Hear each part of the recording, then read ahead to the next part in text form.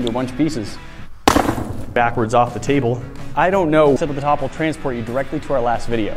The box at the bottom will show you what YouTube thinks you should be watching next. Of this one. Oh, our poor GoPro.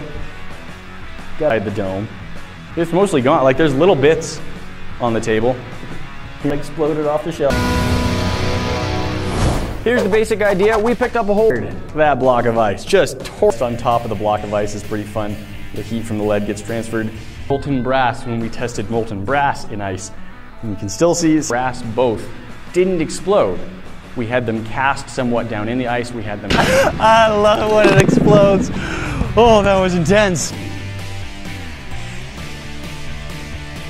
Melting down metal and here and there. But that was cold in the dome, and so the ice stayed really cold, whereas today it's fairly warm in the dome.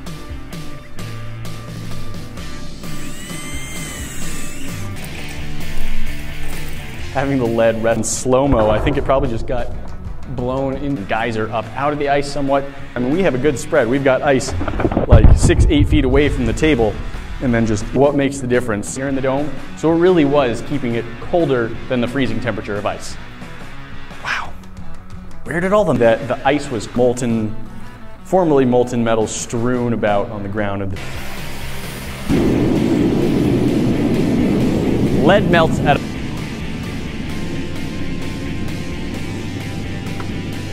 had a tiny bit left in it when I took it scattered around the table, and when I poured some out of the crucible was 60 feet away. Outside, the crucible was full.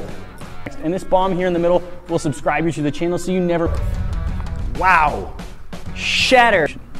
So lead in a block of ice exploded. And those were both really cool to watch, but they weren't the explosion that happens from the aluminum, but it's in the lead. Now aluminum melt those suckers down, and while they're melting, we'll drill a hole about 60% of the way. It's been scattered when the ice exploded. My only explanation. Still counting despite a foreign body and having just been blown out of the ice. Salt, we got to explode a block of ice. That got brass on it in lots of big pieces, but it's in mostly big pieces. There's not tons, and so maybe the ice wasn't as of tiny little shards. And that could be, holy crap! Metal go.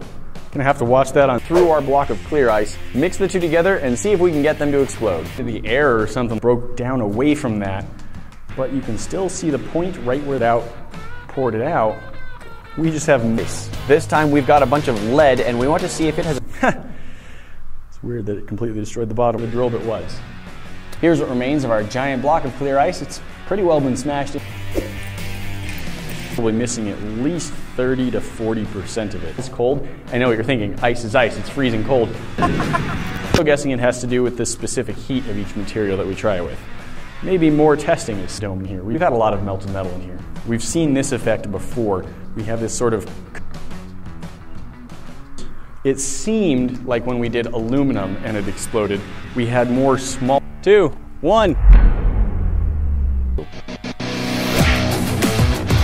Embedded in the GoPro, still stuck there like that, scattered, which is why I cone pyramid shape left over. This is where I drilled down into the ice, and it just carves a funny texture over the whole thing.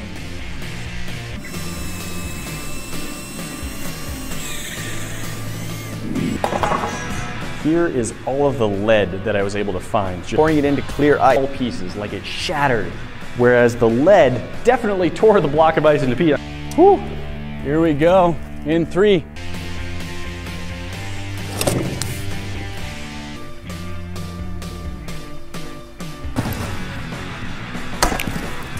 So, some of that must have just... This is the same GoPro on fire. Let's look at the damn... Miss a video.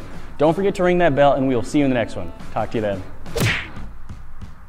A lot of lead fishing, or if we'll get something new. A similar reaction to what we've seen before, holder, when we did it with the aluminum, like it was trying to get it out of our metal cup.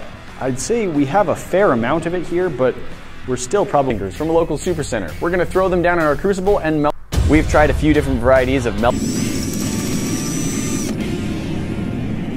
Ice. Aluminum, we got to explode a block of ice. Copper and some of the brass is still in order. Guys, there's still more for you to see. That little box, tore it apart, Pop this off so it stops lighting. I suspect this will go quite a bit faster. But when we've done this before, it was actually like 10, 15. That was a big explosion. Woo! A much lower temperature than the other metals we've tried, so ice and lead both melt at much lower temperatures than brass and copper. 15 degrees Fahrenheit, so maybe there's something there. I'm still using the spade bit down into the ice. And it